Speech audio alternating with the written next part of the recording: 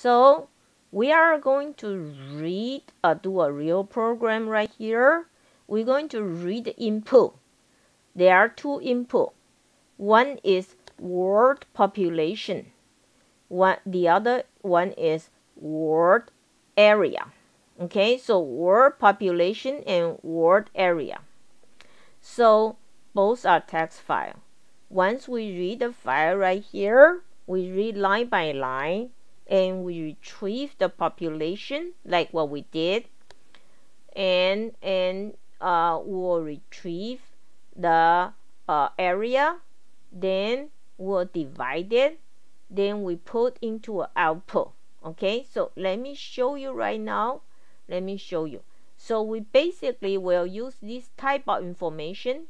We'll use this type of information and to do what we need to do for the world population, because that's a little bit harder right now.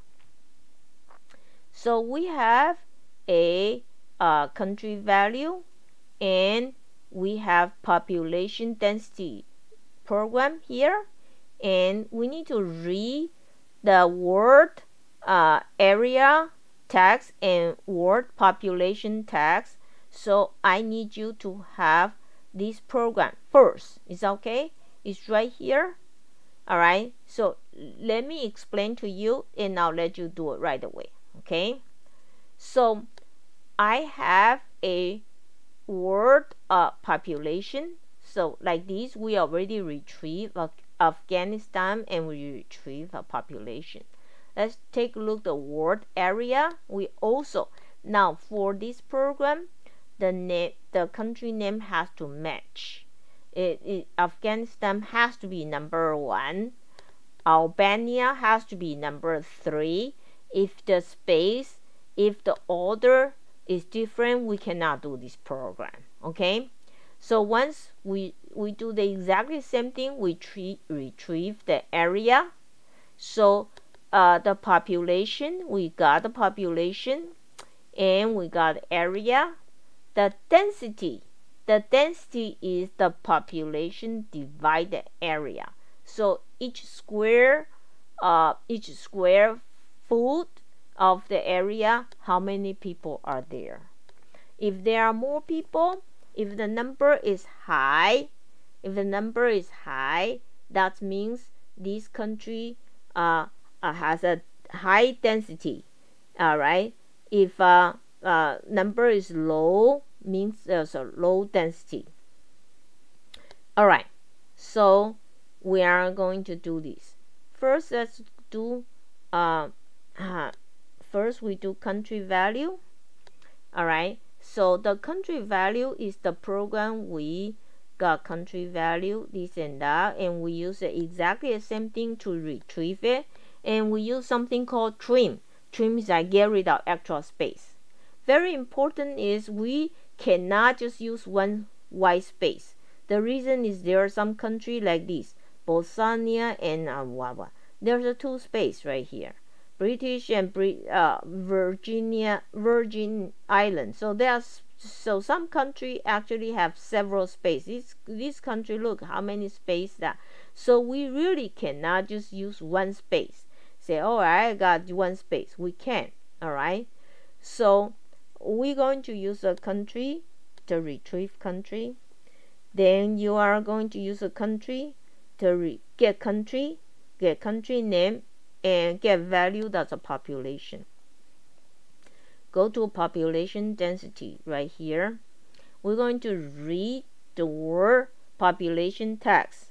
Then we're going to read the word area text. Then we're going to output to word population density txt. All right, we're going to do that. And now here we're going to introduce a new thing called has next line. All right, because you have mixed information here, we don't want to do dot next line. So as long as you have next line, because some next line is number, some next line is letter, we're going, as long as we have there. All right, so we got population, we got area. Okay, we got population already. We got here and we got area. All right, and then we are going to divide it.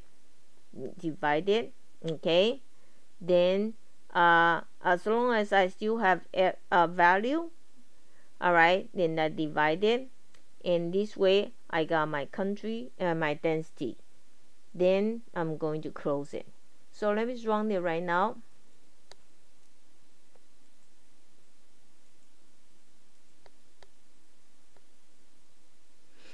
Alright, so once you run it, and you are going to see is right here, you will see the output. The output is not here, so you have to come right here, because the output is a file, it's not a text file. Is that right? So you have to go this PC C drive. Let me go to C drive.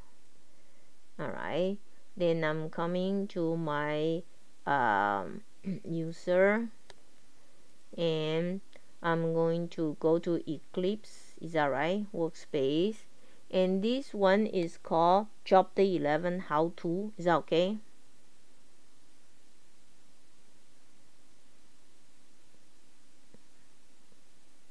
Alright, I'm coming right here. Then the file will be here.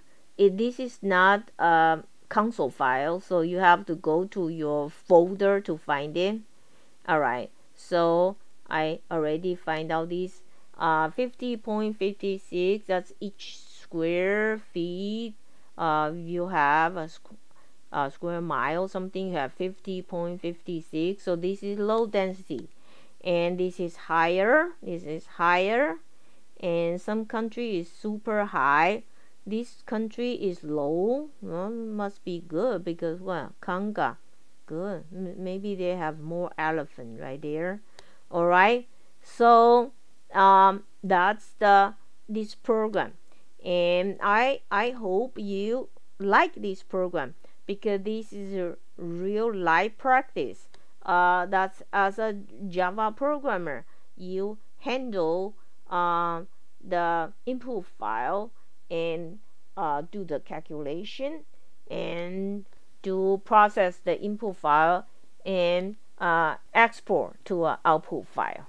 So that's this population program. I hope you like it.